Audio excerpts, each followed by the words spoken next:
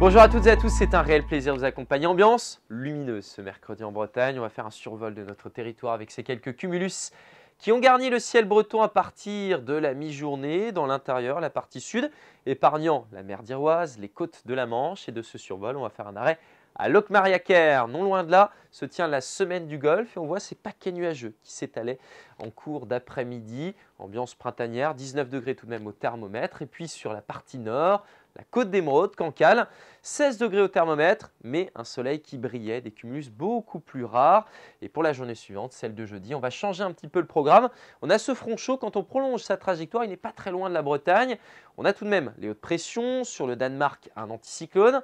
Par conséquent, le ciel sera voilé à l'entame de ce jeudi, une belle lumière tout de même, mais souvent un ciel laiteux que vous allez conserver dans l'après-midi, donc peu ou pas d'évolution, et puis parfois quelques mauvaises surprises.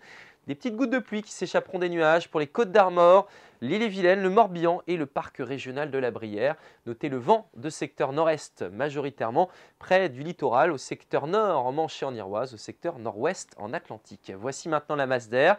Les températures resteront une dernière fois très fraîches pour cette matinée. 2 degrés notamment au Faouette ou encore à Carhaix. Vous aurez 3 degrés à Rostrenin, 7 pour Rennes. 10 degrés, c'est plus doux au Cap-Fréhel, 11 pour Belle-Île. Et puis dans l'après-midi, on maintient des niveaux de saison.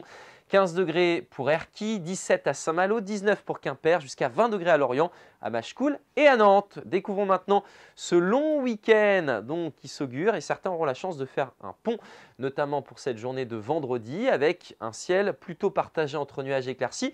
Dans le Finistère, l'ambiance sera agréable. Ailleurs, ce sera plus contrasté quand même, notamment au Val de Rance où vous aurez des nuages parfois encombrants, générant quelques averses sur ces secteurs. Les températures devrait grimper jusqu'à 21 degrés en Loire-Atlantique pour la suite du week-end. Encore un petit risque d'averse pour la Brière durant cette journée de samedi. Ce sera très ensoleillé dimanche sur toute la Bretagne, notamment près des côtes de la Manche avec une légère hausse des températures. Très belle journée et à demain.